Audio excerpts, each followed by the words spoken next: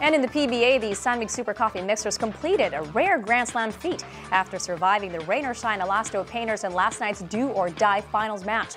The Mixers came away with a 92-89 victory in front of more than 20,000 fans at the iconic Smart Araneta Coliseum.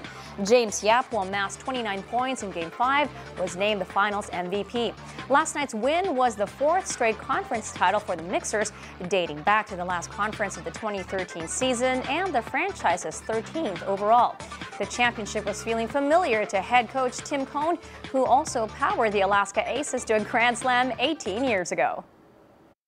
18 years ago was such a special moment, and I thought, and I was telling the guys, you only get to do that once in your life, and now two of us, Johnny and myself, have been able to do it twice in our lives, and that's just true blessings. Hindi lang naman ako nagtrabaho kami lahat So, sobrang blessed ako dahil nagkaroon ako ng coach na kay Coach Team, and blessed din ako dahil nagkaroon ako ng mga teammates na talagang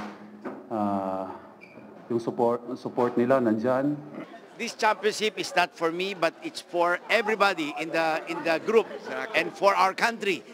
And we have the greatest coach. Thank you.